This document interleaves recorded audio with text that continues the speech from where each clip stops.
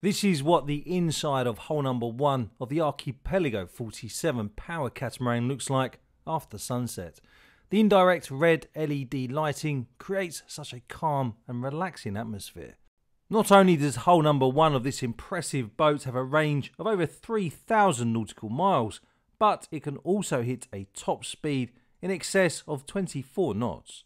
If you would like to watch the full yacht tour video and sea trial video that I made about this stunning power catamaran, then make sure you head over to the link pinned in the comments below. Click on that and you'll be able to see the full sea trial video.